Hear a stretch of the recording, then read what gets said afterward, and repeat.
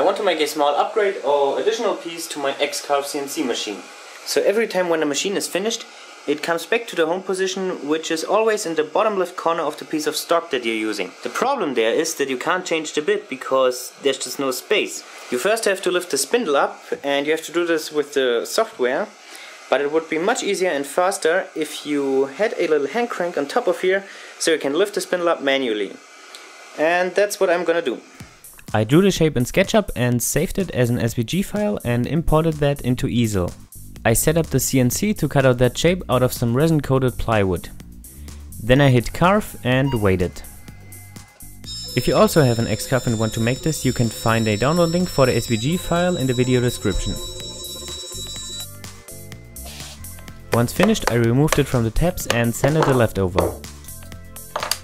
Came out really nice, and I already chamfered the edges. Now before I hammer in the nut, I'm gonna paint it black so it kind of matches the machine. Watching me painting is boring, so we skip this step. The nut should have a perfectly snug fit.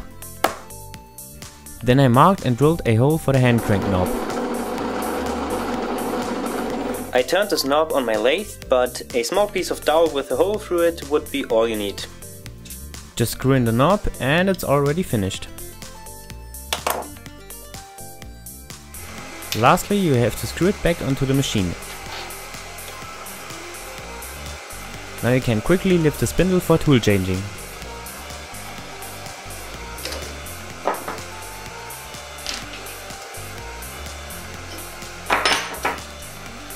And that's it.